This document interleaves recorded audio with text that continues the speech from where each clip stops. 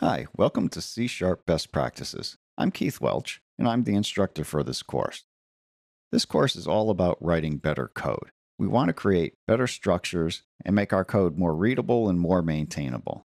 So, we're going to give you a number of tips and tricks and a little bit of architectural guidance in order to help you create better code that has fewer bugs and causes you less problems in the long run. No one really likes to support code, everyone likes to create code. And if you can create better code from the start, you have less support. So that's really the goal of this course, is to give you some guidance in helping along with that. We also provide a little bit of guidance to help you get along with your teams. And that's one of our first best practices topics is code style. Code style is essentially the way you format your source code. And that doesn't really have anything to do with the actual execution of the code. It's just about how to make the code more readable. And in particular, this topic comes up a lot when working with teams because people have different styles. The important thing is to agree on general styles that everyone can get along with. A lot of times, organizations will come up with very detailed code style manuals, and they're very rigid, and that causes a lot of friction in teams. So, we're going to give you some guidance, but again, it's guidance as opposed to hard and fast rules.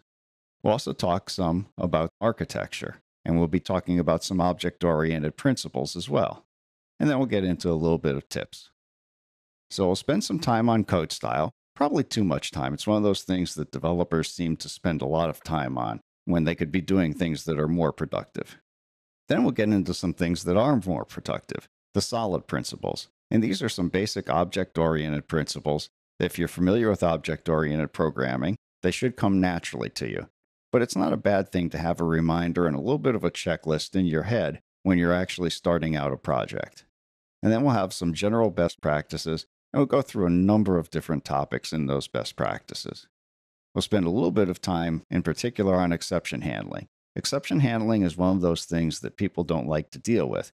Of course, all of our code runs perfectly, so we don't actually need to handle any exceptions. This is a complete fallacy. We do need to handle exceptions, and we also need to have our code avoid creating exceptions when it's possible. We'll also get into lambda expressions and LINQ, or LINQ, and we'll talk about those because those are relatively well-adapted Microsoft technologies, particularly in ASP.NET in the MVC pattern. And we'll also talk about async methods. Async methods are a nice, easy way of handling threads. So we'll talk a bit about that. And then we'll get into some architectural patterns. And we'll talk about 2-tier and 3-tier and some of the other basic patterns. And we'll spend a little bit more time on the model view controller pattern, and in particular, how it applies in ASP.NET. ASP.NET MVC is really the preferred pattern at this point for web forms. So we'll be talking about that, and we'll talk about best practices in using that pattern.